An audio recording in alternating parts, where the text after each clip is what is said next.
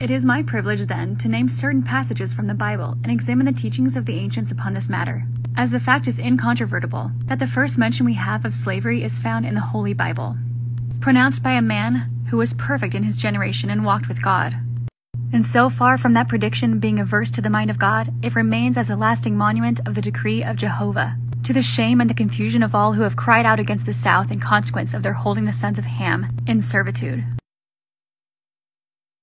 The curse is not yet taken off from the sons of Canaan, neither will be until it is effected by as great a power as caused it to come. And the people who interfere the least with the purposes of God in this matter will come under the least condemnation before him.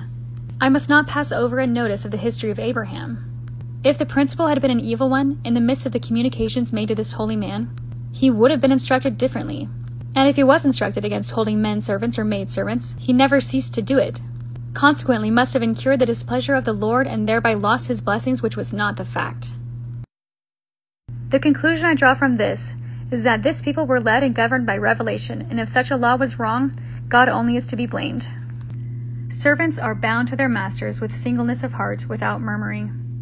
I do most sincerely hope that no one who is authorized from this church to preach the gospel will so far depart from the scriptures as to be found stirring up strife and sedition against our brethren of the South. Having spoken frankly and freely, I leave all in the hands of God, who will direct all things for his glory in the accomplishment of his work. I subscribe myself, your brother in the Lord, Joseph Smith, Jr.